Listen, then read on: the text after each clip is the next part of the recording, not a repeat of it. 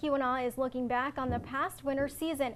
Though this time last year, many businesses were struggling due to the lack of snow, this year is a polar opposite. TV6's Houghton Hancock Bureau reporter Sarah Blakely visited Mt Bohemia to find out how much snow they have and how it's impacting business. It's the last day in December and Keweenaw County has racked up a total of 122.5 inches of snow just this month and 151 inches for the season. Mt Bohemia has recorded almost 170 inches of snow this season, making it the snowiest ski resort in the country to date, according to unofficialnetworks.com.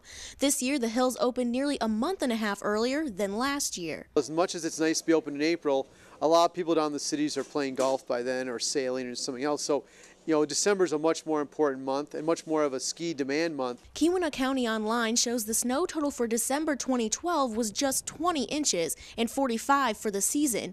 All that snow makes Bohemia's natural powder and ungroomed trails a prime resort and hidden treasure. The standards on the hill are fantastic. It's really great expert terrain. We have a lot of natural terrain, chutes, cliff drops, and tree skiing. Though many trails are at the expert level, there are plenty of activities for all skill levels, including snowshoeing and snowmobiling. It's just a great family place to come, and me and a couple kids came out here and skiing together. It's unmatched. There is no comparison.